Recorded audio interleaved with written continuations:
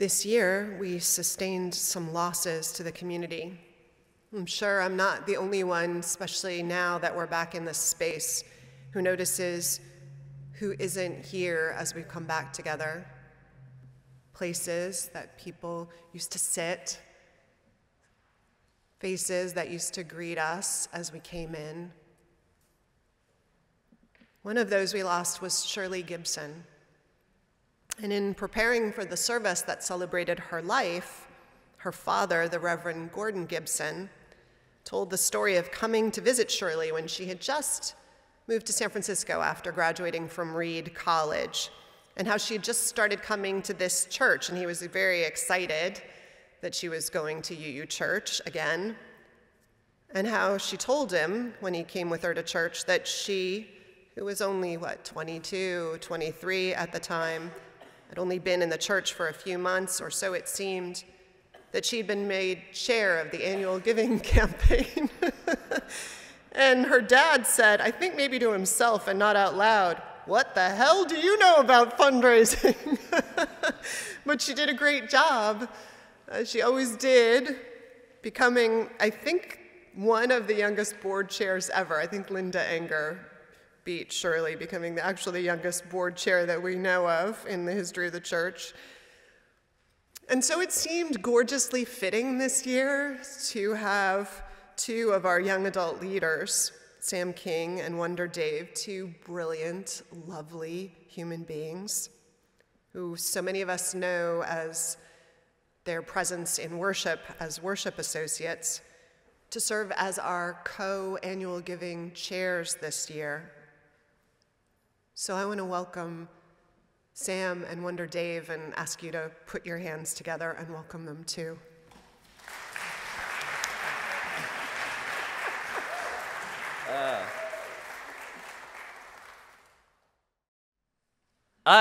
It's really lovely to see you all in person. I don't know. Yay, I'm super happy about it. And it's also lovely to be with all of you who are at home joining us via live stream. I am so happy we've had this team who has been able to put this together so incredibly well for us. And Sam and I are really excited to be leading the annual giving campaign this year when we get to step into the next chapter of life. I'll tell you a little bit about myself if you don't know already. By trade, I am a stand-up comedian and a live event producer. And when the pandemic hit, I was unemployed. There was no job for me any longer. Until a friend of mine who knew I had done live event production reached out and asked if I wanted to use the skills I had in some other way. And thus began my work in October of 2020, running COVID testing sites around the Bay Area. I am more upset than anyone else that those skills are related, but here we are today. I've had a front row seat on what some of these last 2 years have asked of us. There were days we tested over 1,500 people. All of our staff were at risk, especially before we had vaccinations. It was a huge struggle, very stressful, and I saw so much bravery. And it wasn't just me that had made that career shift. I had other event producers alongside me, and so much community getting us all through an incredibly trying time. My work wasn't on the front line, but I had just started a job in political tech before the pandemic, and now we're getting folks to do friends and family outreach to vaccine-hesitant folks in addition to get out the vote work. There's been a lot of struggle, a lot of hardship these past 2 years, but I've also seen some silver linings and possibility. And it's the same with the church. Struggle and hardship and also silver linings and possibility. It is all of us with the staff who have seen it through to where we are, finding new ways to be together, expanding our live stream virtual ministry to reach out to over 730 subscribers. Side note, the church has never actually asked anyone to subscribe to their YouTube channel, but as a performer, like and subscribe. What are you doing? It's amazing. Taking almost all of our Sunday offerings throughout the pandemic for outside groups who needed us, hosting our unhoused neighbors this last month for additional time because they needed us to. Yeah, we're very excited. You can applaud for that. It's great. I'm thrilled. Because that's what churches should do, my friends. These are just some of the ways we have met the challenges of these times without letting go of a single staff member. And this last year, with rentals again reduced to a fraction of pre-pandemic times, we will make it through whole, but only because you all answered the call to a sacrificial level of giving. Last year, you all pledged $841,000 to keep this community and this institution whole and safe. Thank you for that incredible stretch and act of selflessness and commitment. You did great. Yeah. This year, we are hoping to get rentals up. Susie Bernahola has been doing amazing work with folks who want to use our space. And we don't expect, even with her magic, that we will be where we ideally would like to be. We also know that many of you cannot meet the level of giving that you made last year for a second year in a row. So what we are hoping is that each of you will do what you can. We think that those of you who gave generously last year and can continue to do so should do so. And those who need to step down their giving in order to take care of their own urgent needs should also do so. And those of you who are new among us, some of you out there that we may not even know, will be able to step into that commitment to give so that we have a chance of meeting our goal this year, which is $750,000. $750,000 will allow us not to lay off any staff, to keep our basic programming and building expenses paid, to do required maintenance and finish a few improvements, and to increase slightly the funding that we have for our social justice work.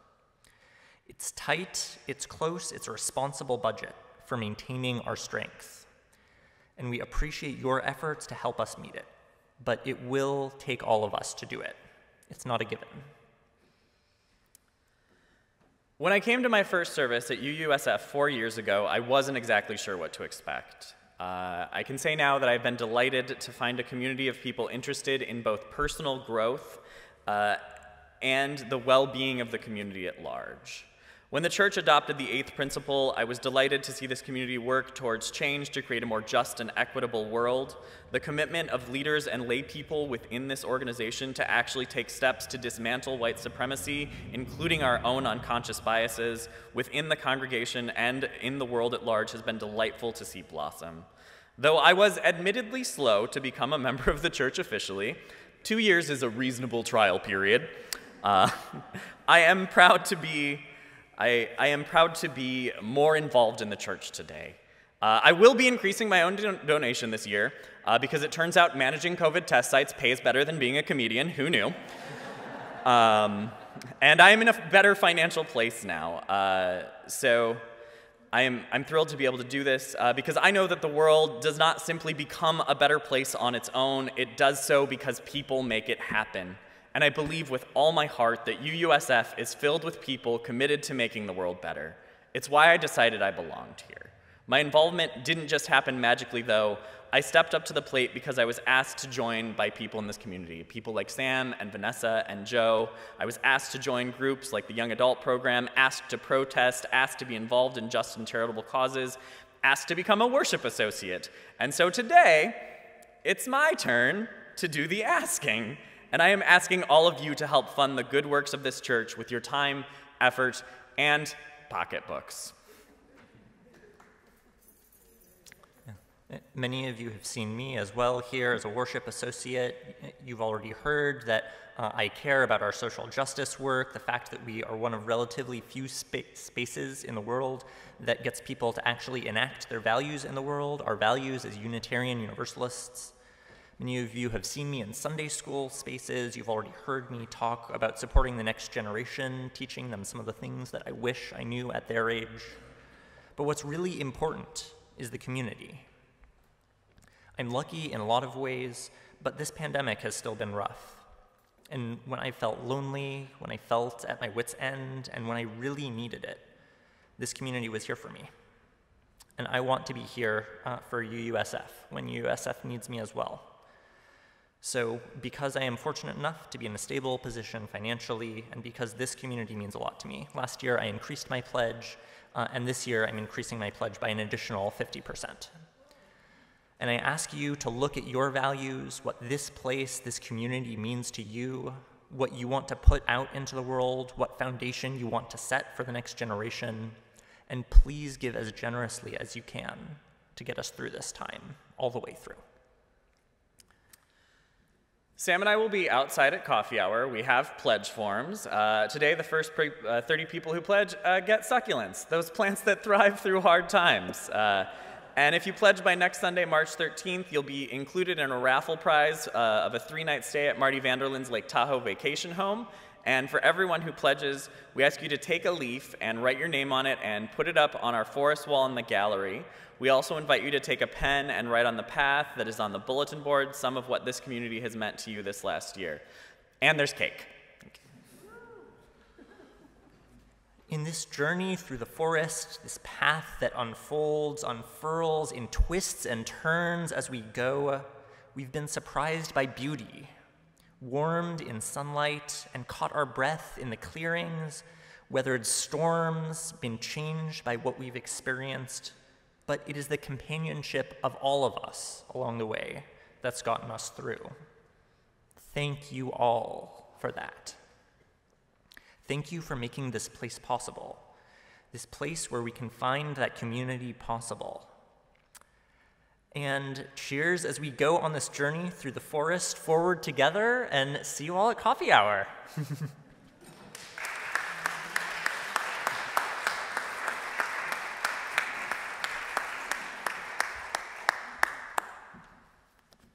Thank you both. Our offering, those of you here, you can prepare it for when we leave. Those of you at home, you can use our online giving portal. Just mark it for today's special offering. And the date, March 6th, will go to help Ukrainian refugees through the International Rescue Committee. Thank you in advance for your generosity.